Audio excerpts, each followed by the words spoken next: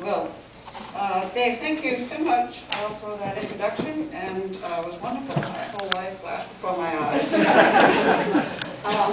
Thank you also for inviting me, and thanks for whoever arranged my schedule for the day. I had a wonderful time.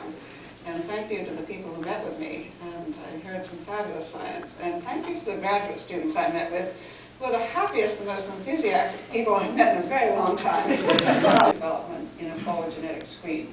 And of course, Yanni's lab was the mecca for the phylogenetic screen. And I think every person in this audience in particular is familiar with this approach in which you introduce mutations at random throughout the genome, and then by appropriate breeding schemes bring them to homozygosity, examine the phenotypes that result, and look for the phenotypes of interest. But in this particular case, what we wanted to do was really isolate any mutation that affected the early development in a visible way. And this was a screen that was initiated really many years ago in Oregon, first by George Streisinger, later really developed to perfection by Yanni using chemical mutagens. But the problem with the chemical mutagen, of course, was if you do that, then every gene has to be cloned by positional cloning. That's very tedious. So we wanted to use insertional mutagenesis, which made the cloning much easier, particularly in a vertebrate organism. And of course, that's a pretty big undertaking. And so we set out to first develop a method, then do a pilot screen with the method, and then do a large-scale screen with the method. And that entire endeavor took about a decade. But we finished it, and so I'm going to tell you the results of it, and the results of what we've, some of the biological studies that are going on in my lab now that came out of this enormous project.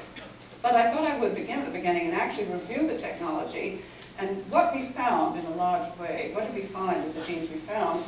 And then go into the more recent studies for this because of the picture that's shown here. If you're going to identify the genes that are essential for early development in a vertebrate, you better pick one where the phenotype is easy to see. And there is no more beautiful picture than this one of the early development of the zebrafish.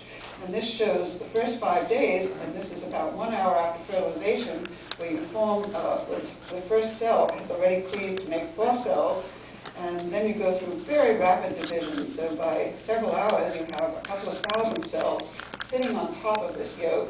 And then you go into gastrulation. The cells come down as a sheet over the yolk and begin to gastrulate towards this. You see this thickening there. The sheet keeps pulling down over the yolk. And by 20 hours or so, by 10 hours, you can already see somites. By 20, you have this. The next morning, you have this embryo, which is wiggling its tail. And it's transparent, and every cell can really be tracked.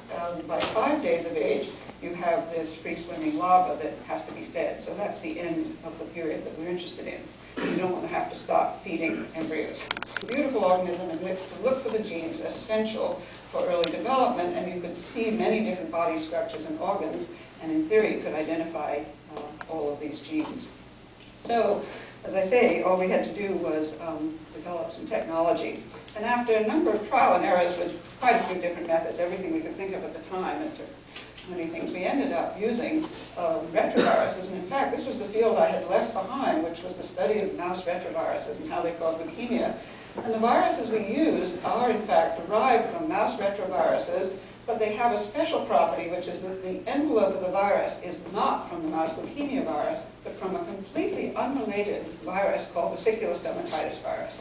And it just turns out that the envelope protein of vesicular stomatitis virus is willing to become the envelope protein of a mouse retrovirus. So you get this, what's called a pseudotype particle, and the beauty of it is that this envelope confers the ability to infect the cells of essentially all species. And this phenomenon had been known for 20 years before we ever started to work with it, but what was hard about it was trying to develop high titers of virus. And it took 20 years before people were able to grow very high titers of these pseudotype viruses. And it was accomplished in the lab of Ted Friedman at UCSD. And so when we heard about it, we thought, oh, that sounds promising. And in fact, it had been shown by him in collaboration with Wolfgang Grieven that these viruses could infect zebrafish cells. And retroviruses were obviously a terrific possible candidate for insertional mutagenesis because the virus is reverse transcribed, the DNA goes into the nucleus, and the virus integrates without perturbing the genome. Essentially, it makes a cut like a pair of scissors and inserts itself into the host genome without messing up the DNA. And so it makes it very easy, if the virus inserts in a gene, to clone the adjacent gene by inverse PCR. And so this was a potentially very interesting thing, that you could now make high titers of this virus, which had not been possible for the previous 20 years. So we got some virus, and a postdoc in my lab at the time, Lorene, decided the way to try to get the virus into the germline, if you wanted to make mutations, of course, you had to get the virus to make these inserts in the cells that were going to become the future sperm and eggs of the fish, otherwise how do you get mutations? At the time we started the germline, yet the location of it in the embryo was not known. So the question was, how could you deliver virus into the germ cells of the fish?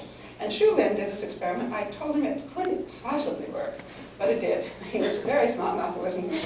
And he just injected a lot of liquid into embryos at about the 1 to 2,000 cell stage, when the embryo sort of loosens up just before in the blastula type stage, and you can shoot a tremendous amount of liquid in among the cells. So we think the virus goes in among the cells and probably infects a huge number of cells in this embryo.